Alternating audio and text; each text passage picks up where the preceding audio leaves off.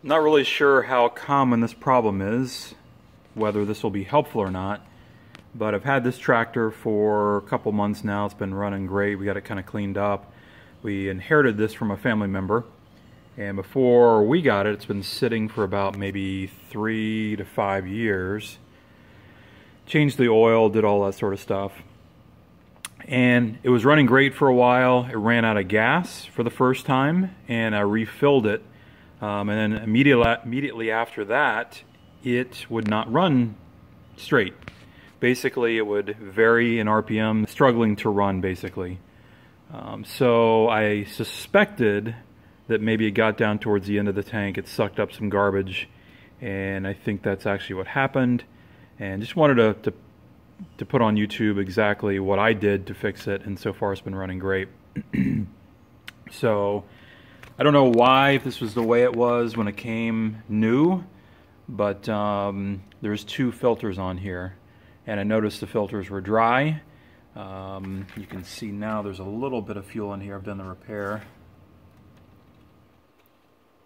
So, of course, once you notice that it's dry and there's fuel in the tank, that leads to there's not fuel getting to the engine. So I thought I would replace the fuel filter anyways, pull that off, and there was basically no gas whatsoever kind of getting through the line. My guess is these lines probably need to be all replaced. Maybe the ethanol is eating them. There's probably garbage in the tank. I'm not going to worry about it. It's not a Ferrari or anything. But anyways, to the point of the video, what I did to fix it was I took out the old filter. I bought a new one.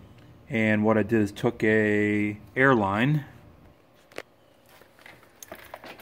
I took an air line like this, and just basically put it into the tube and just gently, blew some air into the line, and you could actually hear it after a second kind of blow bubbles in the tank. So I knew from that standpoint it was clear. One side note or word of caution is, as soon as I did that and removed the air gun, gas started shooting out. I didn't have anything here to stop it. So when you do it, if you do this, be prepared for fuel to come pouring out. I think it basically created pressure into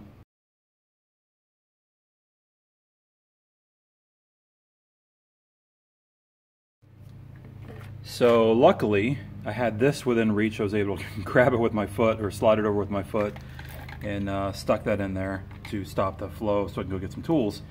So just a word of caution, if you do that, gas will come shooting back out.